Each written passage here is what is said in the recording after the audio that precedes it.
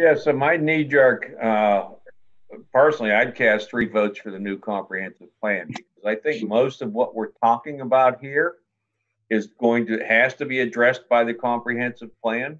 Yeah. Some of these items are very long lead items because of their expense. And frankly, they're going to take a whole lot of thought. And I think a lot of that thought is involved in preparing the comprehensive plan. So I have a little bit of a concern about addressing things sort of in a vacuum outside of the comprehensive plan because all of these things are completely interconnected. Mm. And that's why I think that we get the right consultant on board. And the beauty of this exercise, frankly, is in fact that's the direction we go. And we have almost a RFP prepared. These are the issues that are critical to us. So when we start down the road of hiring a consultant, they know exactly what our concerns are. And yeah, comprehensive plan. And I realize that it's unanimous. Each one of you put your thought into the comprehensive plan. And so I'm sort of the voice out here, but I'm going to say it anyway. Here's your comprehensive plan. This plan was done in 2005. Here is your traffic study and parking analysis. Okay? I believe most of the members of the Planning Commission have the comprehensive plan. It isn't the first comprehensive plan. You've got lots of them. It's a great governmental bureaucratic process.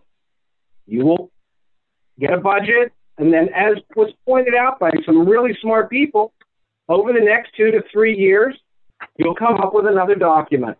And it will sit on the shelf. My concern with the comprehensive plan isn't the 20 grand that it's going to cost.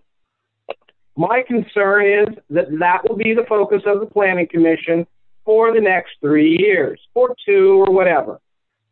Okay? And at the end of the day, the recommendations in the comprehensive plan may or may not be different than the ones that have been made in the last 4. Okay? You look at this, and it's interesting to look at the names. Okay? Right now, on here, okay, the only consistent ones right now are you've got Colosimo on here, you've got De Blasio, my dad, here. It's just another group trying to come up with a plan, and I don't mind that, but I would look at implementing. Now, you point out pedestrian safety. Great. You've got some people that are going to work on it. The other piece that seems to have some traction is the north end. Maybe you put something in your budget request for actual detailed drawings that can supplant Mike Haberman's drawing on the north end.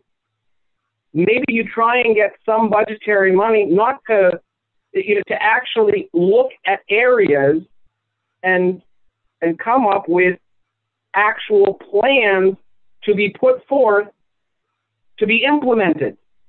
We have ideas. What we are lacking is specificity and projects. And the Planning Commission should be the home to come up with that specificity in those projects.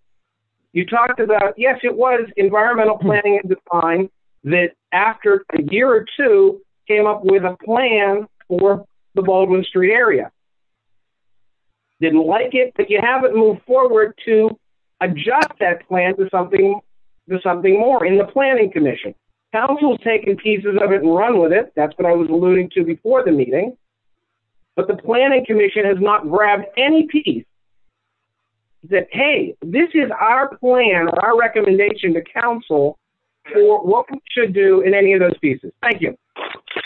So, Pat, I got a question. In your concept, the Planning Commission develops a comprehensive plan. Who implements it? Council implements it, but Larry, here's the thing about the. Hold on a second. But I understand. But the Planning Commission has some role in detailing the plan. Okay, now you have a comprehensive plan that says we're supposed to be looking at traffic. It's in there. Okay, the north end, the pedestrian safety, the small town charm, all of those things are in the comprehensive plan. Now, doesn't the planning commission have a role in the details? Don't they come along with recommending to council, here are the details of how we would like to solve the north end? I don't think so. No, I don't agree with that. Okay, so then their role is purely to do a comprehensive plan and walk away? That they don't have a planning role in, I mean, I agree with you. There's very little role for the planning commission. It's a recommending body, and it doesn't do it. It doesn't have anything else.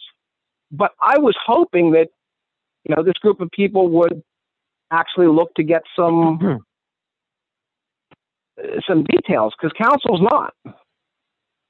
Yeah. Well, and we can't force council to spend money, obviously, and the devil's always in the details. And some of these things, like a traffic plan, you're going to hire a traffic engineer and they're going to give you the detail. You're not going to come up with that detail. I'm not going to come up with that detail. That's what you hire professional consultants for. And either council does or doesn't hire them. Right. And that's what my hope was, is that the planning commission would ask council to hire a traffic engineer to work on whatever project the planning commission thought was good. And there seems to be some traction to pedestrian safety and the north end. So my hope is that the planning commission will recommend to council that they budget some money for a traffic engineer, and that the home for that could be the planning commission, so that the traffic engineer would report back to the planning commission to come up with a plan for solving the problem.